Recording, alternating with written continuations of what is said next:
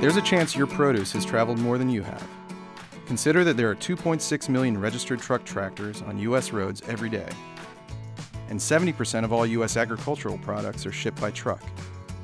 In fact, the average food item travels an estimated 5,120 miles through the supply chain before reaching your store. To learn more about a crop's travels, 2 National Geographic reporters followed a truck filled with strawberries from field to store.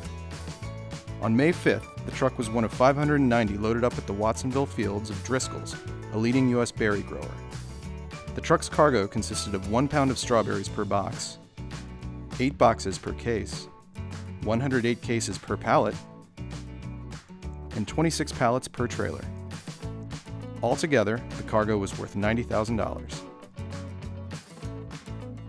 Once loaded, the truck took off across the U.S. toward its final destination, Washington, D.C.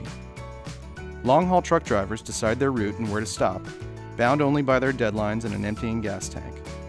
With a 240-gallon tank to fill, at least the fuel usually comes with a free shower. An 80-hour trip accomplished in just 3 days by 2 drivers.